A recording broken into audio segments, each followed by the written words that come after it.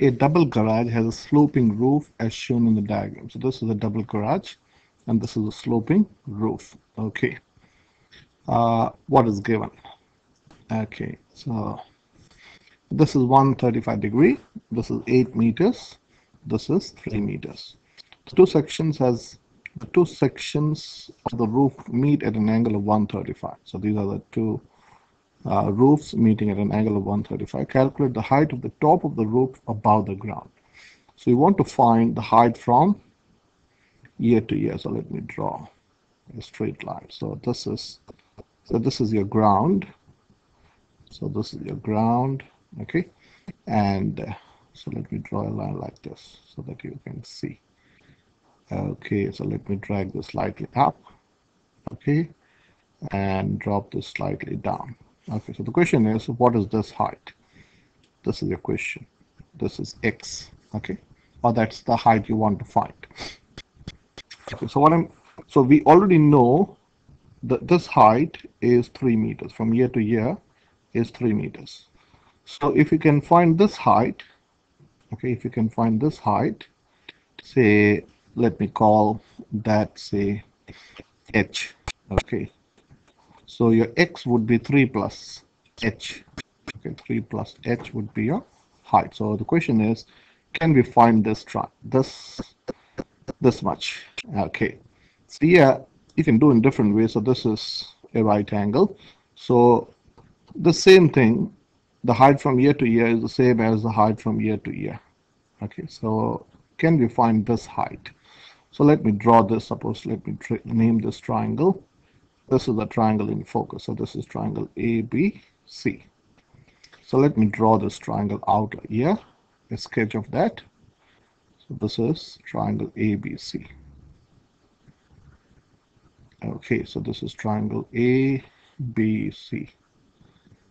Okay, so I'm going to drop a right angle to the base or to the roof, or this is to this line AC. So this is the right angle, and we know that these two sides are equal. Okay, and so if this height, this length is 8 meters, this length is 8 meters. I hope you understand using geometry. This would be, let me change color. So this is D. Okay, this point is D. So you can say, understand that this is 4 meters. This would be 4 meters, and this would also be 4 meters. Okay, now we know this whole angle is 135. Okay, angle ABC is 135, so that would be half of this much, would be half of 135. So let me use my calculator. Cancel. So 135 divided by 2, which is 67.5. So this angle is 67.5 degrees. This is 67.5 degrees, and this would also be 67.5 degrees.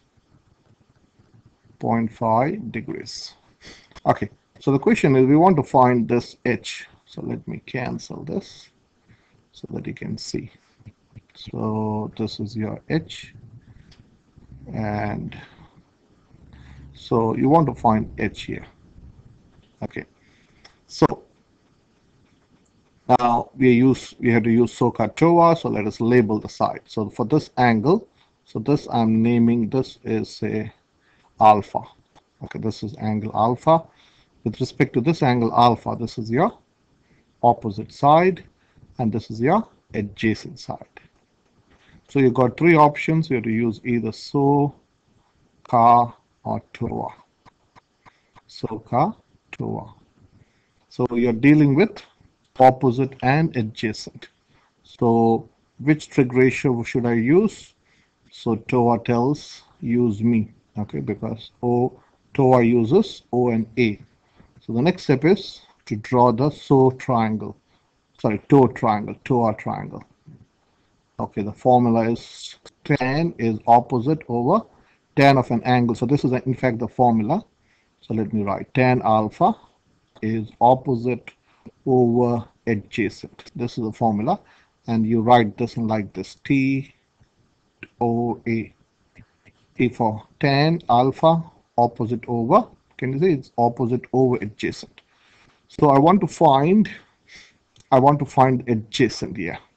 I want to find the adjacent. So adjacent here.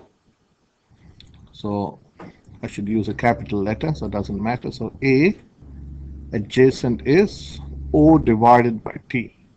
O divided by T here. Okay.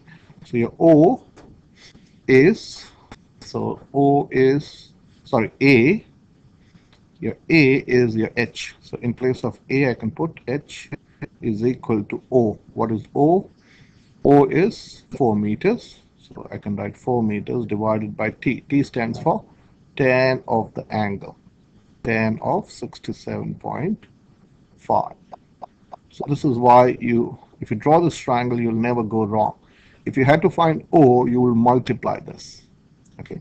Tan is opposite divided by this line is you can take this line as a division line. Okay. And if you want to find A, you have to go O divided by T. The order is very important. So let me get the calculator out. Okay, so let me cancel this. Okay, so in this calculator we have to press 67.5 first. So this is already set in degrees. So 67.5 tan. Where is tan?